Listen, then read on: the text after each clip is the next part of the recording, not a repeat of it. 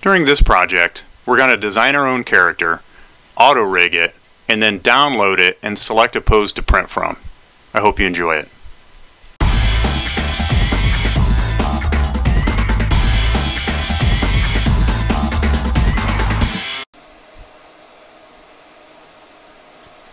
So we're going to do a quick character design overview. We're going to use an Adobe application called Fuse to design a character quickly and export that character to a browser-based application called Mixamo, where it will be auto-rigged. Once it's auto-rigged, we're going to select an animation and then go ahead and download that into an application called Cinema 4D. From there we can design scenes with it, export the model or parts of the scene with the model to be 3D printed, and there's a lot of possibilities with this. So let's go ahead and get into Fuse. So when you open Fuse up, you'll see the different body parts that we're going to start with over here on the right hand side: the head, the torso, legs, so on and so forth. Fuse allows you to do a lot of detail and adjustment. So we assemble first. Once we start assembling the Fuse character and we've got the whole body put together, we can customize the body in a lot of different ways. I'll walk you through that. We can add clothing to it, and then we can adjust what the clothing looks like by clicking this texture tag up here. On the left hand side are a few buttons that allow you to pan and zoom the camera in the viewport. This allows you to rotate and orbit, and this will center things up in case you get out of place while you're designing this. Right here is your selection tool, so you're going to select or click on different parts of the model to adjust those, and then this little feature here allows you to actually adjust the mesh or the different parts of the body that you do click on. Up top, this is where you begin your new model for a new design. You can go into the Creative Cloud library and open a model up, or one from your computer. You can save the model in a couple different ways. This is undo and redo, and then these allow you to render different parts of the model itself. So let's go ahead and get started with just a very simple overview of how to use this. I'm going to click this male fit A. There are quite a few templates here that we can use. Once you select a body part, the next body part pops up, by the way. So as soon as I selected this male fit A, the torso's popped up. So the selection tool is right here, and as I hover over top of different parts of the face, I can select different parts of that face or different parts of that mesh, and I can adjust those.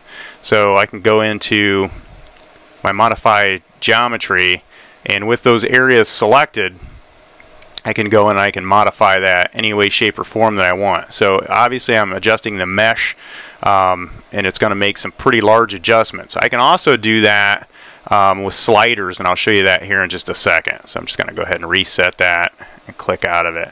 So now I'll select a torso, and it loads pretty quickly, and I'm going to go ahead and select a leg. I'll try to stay consistent with this model, but you can mix it up any way you want. And let's go with male fit A's arms. And now I've got the entire body put together, so I can move it around. I'll select orbit here. I can grab it and move it any way I want to check it out and see how it's going to look. And it's got a little bit of a lag in it right now.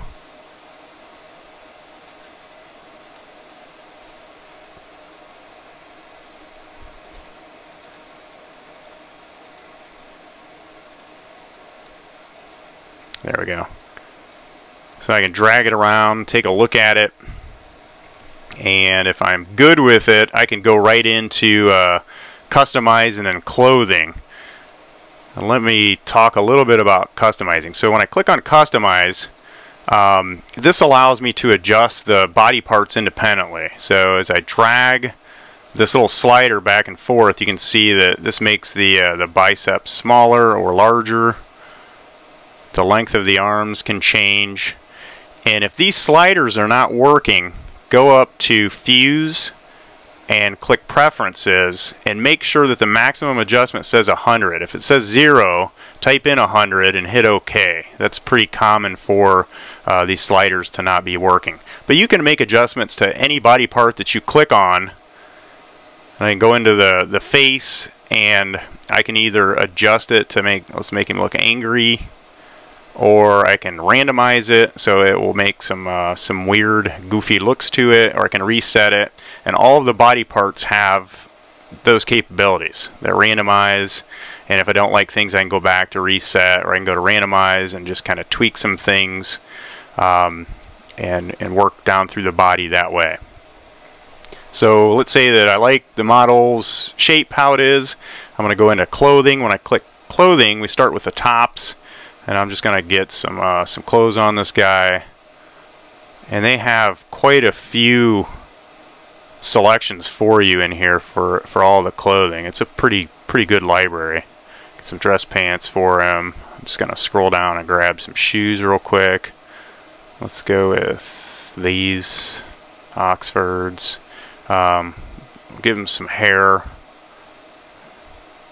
Faux hawk. That looks fantastic. I'm going to skip the hats. Eyewear. So when we export this model into Mixamo, one of the glitches that I've seen with these models is a lot of times the eyes are inverted. So to remedy that, I always just throw some glasses on my model, which isn't extremely handy, but it does help remedy that issue that we can have. Got to throw a beard on him, so throw a beard on him. And there's gloves and masks, and you can throw a mustache on him, so on and so forth. So let's say that I'm happy with this model. Oh, let's talk about texture really quick. So for all of the different things that the different clothing entities, we can adjust those as well, and we can go in and select some different materials for those as well. And then there's all kinds of adjustments down here, and you can go through those. Again, if you have a concept, an idea up front on what you want to do, that I think that's always best, especially if you've used Mixamo and Fuse before. If you haven't, sometimes it's best just to go in and kind of play around. Okay, so let's go ahead and talk about what we're going to do with this guy. Let's say that I'm happy with him and I'm ready to send him to get rigged. So I can either save this to the Creative Cloud libraries right off the bat and build other characters and pull those down later to be used, or I can send it to be rigged right away. So I'm going to click Send to Mixamo. I'll give it a name and hit Save. And that's going to save. It'll just take a couple of seconds.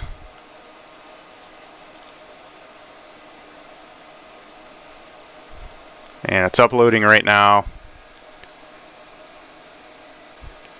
So it took a couple of minutes for Mixamo to rig that, and I skipped ahead for you. After sending it directly to Mixamo, it again auto-rigged, and you can see the character now. It's rigged, and it looks like the motion's pretty good. It got the fingers, it looks like they're rigged. Since I have glasses on it, I can't see if the eyeballs are inverted, but it looks like the model worked out pretty well. So I'm going to click Finish, use this character, and at this point I can either download it right now or I can animate it. And in my case, I want to go ahead and animate it, and I'm going to use Mixamo's animations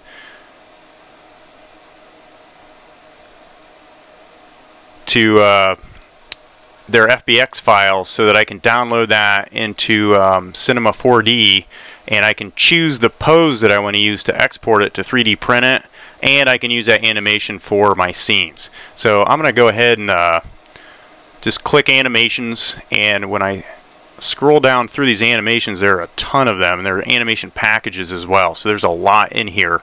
Notice there are several pages of these animations, so if there's something specific you would like, you can search for it up in the search bar, or if there's something you've used before and you want to find, you can do that, or you can just kind of browse through them. Let's say that I want to 3D print this guy and I don't want there to be too much action, but let's do something here. Let's do I'm going to do this jumping down, so I'm going to click that. That way I can have the character interact with something it's jumping off of. Notice that it looks like we have 80 frames, and I can extend that a little bit, but you are kind of locked into the amount of frames that the FBX file gives you. So that's only 55 frames. If you want it to be a longer animation, you might want to select one that obviously is a little bit longer, and we can adjust that, and you can actually trim frames as well. You can click mirror, and it'll do a mirrored version of it, the exact opposite action. We can adjust, in this case, the arm space and some of the different parameters of how those FBX files are acting with the character.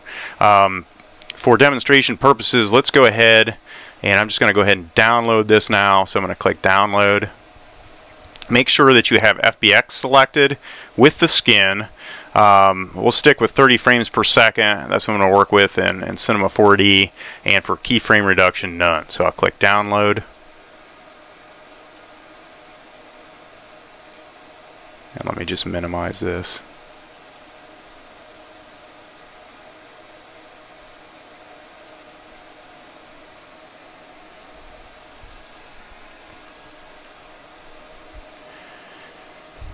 So here's my FBX file. I'll just drag that to the desktop. When you import your FBX files into Cinema 4D, go ahead and leave the import settings as they are. Click OK, and your character will populate in the viewport. Now, I'd like to go ahead and export this model for 3D print, and then we'll run through a simple scene design after that. So I'm just going to go ahead and hit play and see what the action looks like. And it looks like the rig's working out pretty well. It's taking on the same action that it had in Mixamo. So I'm just going to go ahead and minimize this.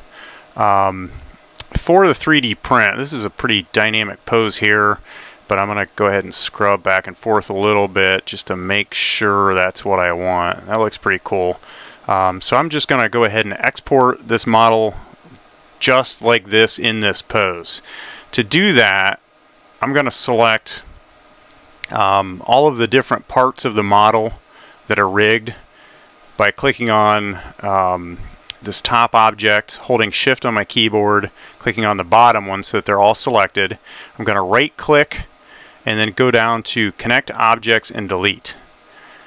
And when I did that, it turned all those objects into just one object. But notice one of the troubleshooting issues that I'm going to have is there's some different parts that Cinema 4D is, I guess, connecting to this this rig. So I'm going to delete the rig and go in and delete the rest of that model that I don't want to export. So I'm going to click on my FBX files, hit delete on the keyboard, get rid of that.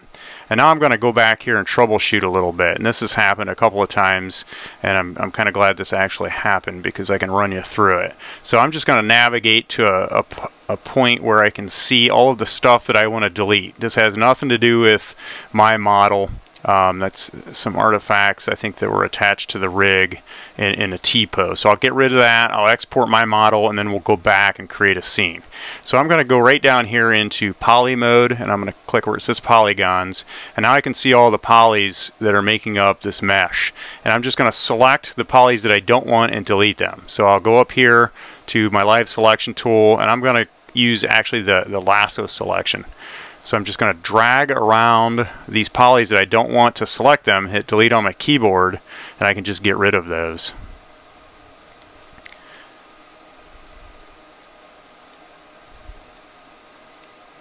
So I've deleted all of those that I don't need, and now I've got my model in the pose that I want and all of the different parts that I want it to take on.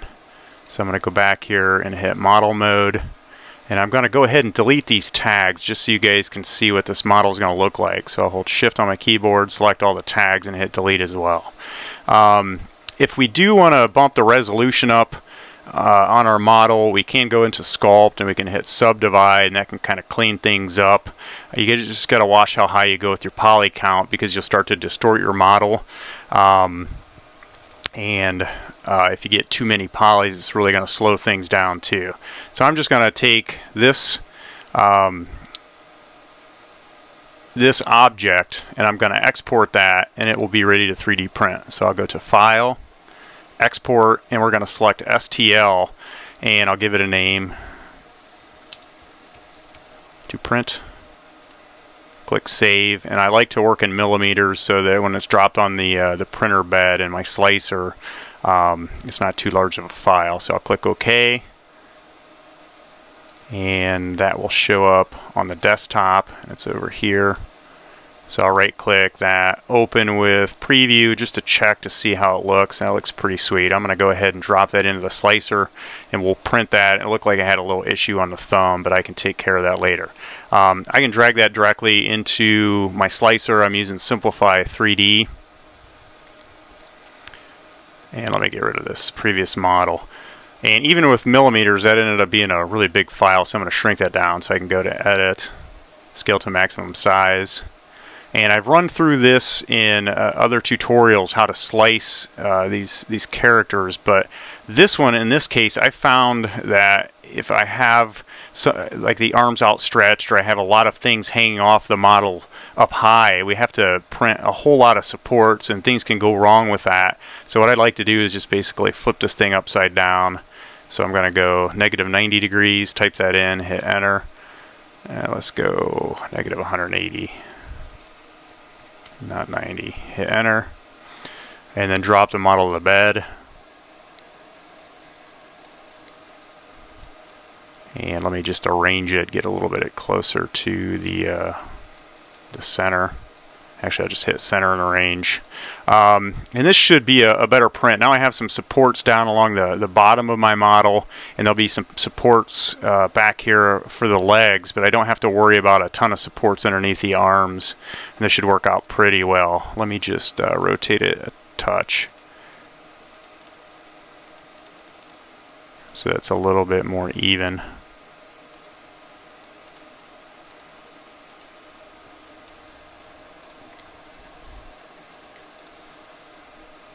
And that should be a good print. I'll hit prepare to print, and I already have my my process set. Click OK.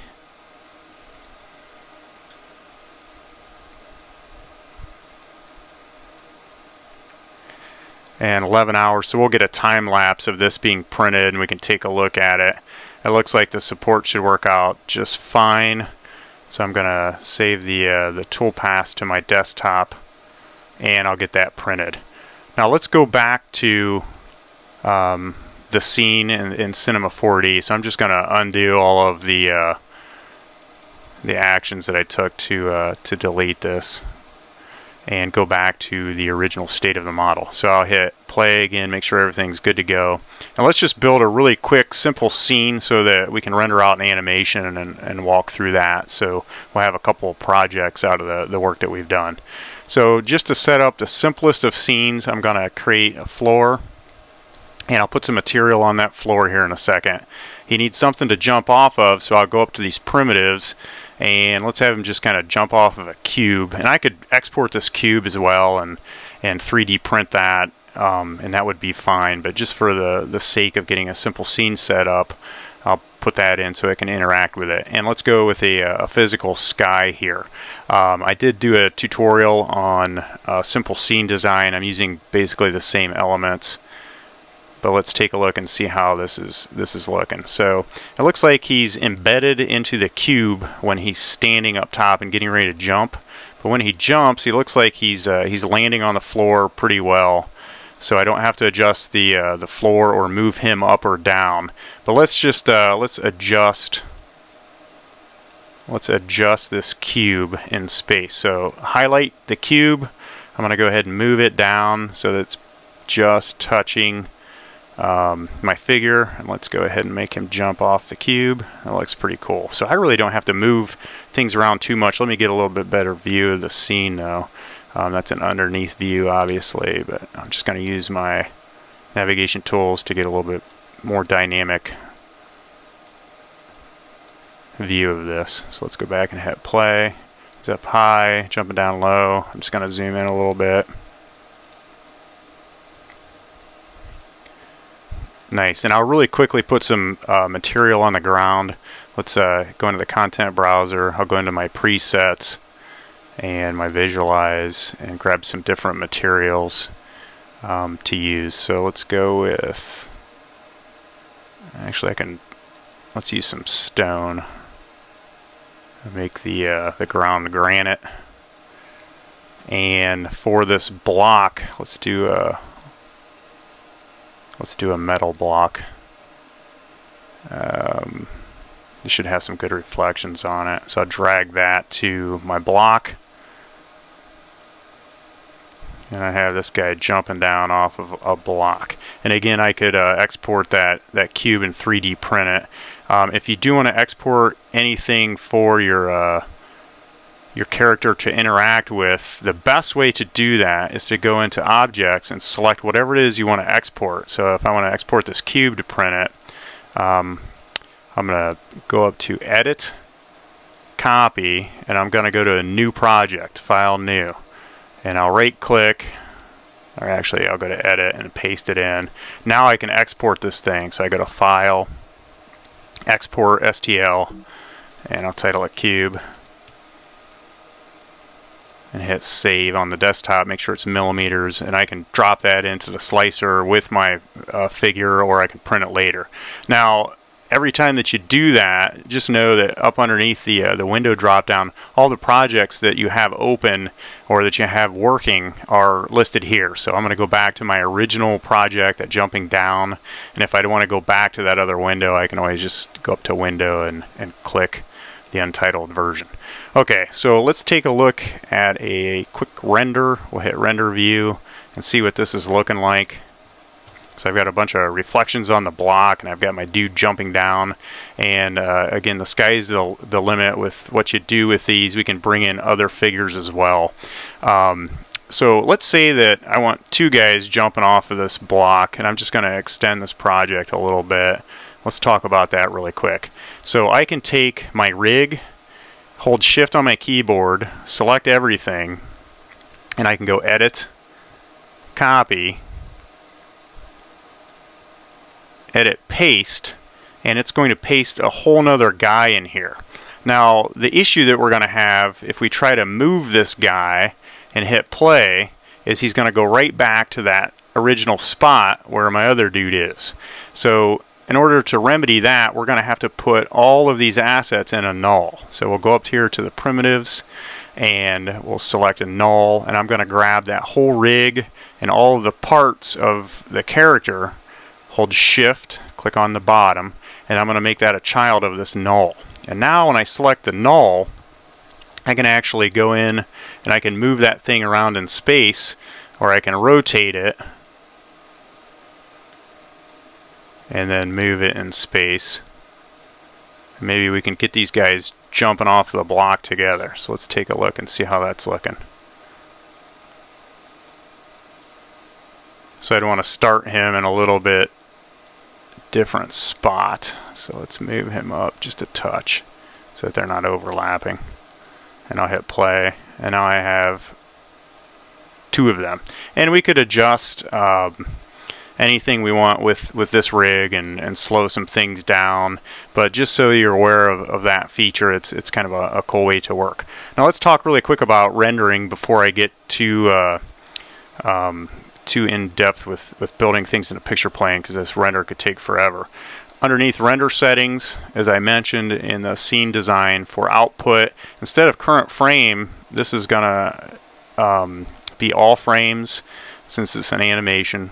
Instead of a TIFF, we're going to save it as either a MOV or MP4. I'll go MOV, and I'm going to put a couple of effects in here: ambient occlusion and global illumination. And I'm just going to go ahead and render this out, and I'll show you what the render looks like here after a time lapse. So it's rendering in the viewport, and it looks like this render is going to take a while. I'm going to let that go and come right back as soon as it's rendered. Alright, so the render is complete, and all we have to do is save it out. So we'll go to File, Save As. Make sure you switch from still image to animation. We'll leave it at MOV. Click OK, and save it to the desktop. So the animation will pop up on the desktop, and then we can go into little post-production if we want to add some sound to it or any other special effects and other applications.